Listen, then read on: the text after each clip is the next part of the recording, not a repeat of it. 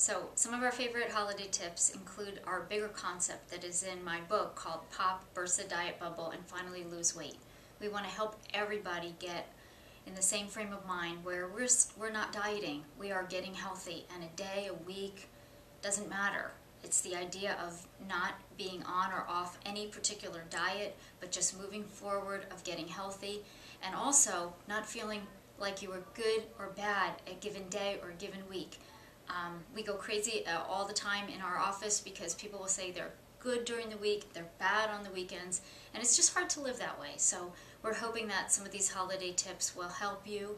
Feel free to check out the book because it'll give you more advice about how to really burst that diet bubble and never really use those words dieting.